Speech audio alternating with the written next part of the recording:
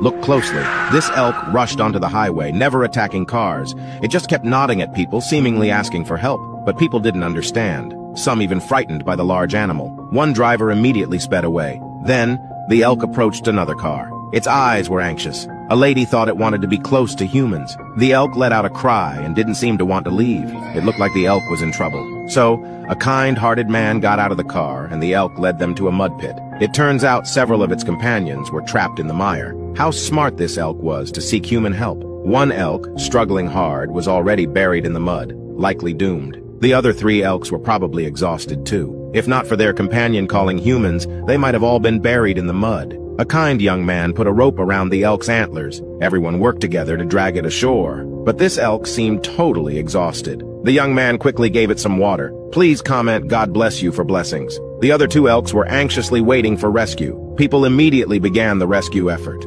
Dragging in the mud was easier, but this adult elk weighed several hundred pounds. It took a lot of strength to drag it ashore. Everyone was drained. They had to rest before continuing the rescue. The elk waited patiently. A few minutes later, people pulled it up with all their strength. After being saved, the elk didn't run away but stayed close, watching these people. It seemed to want to remember their faces. It let out a cry, clearly thanking the people who helped. In the end, they saved all 3 living elk.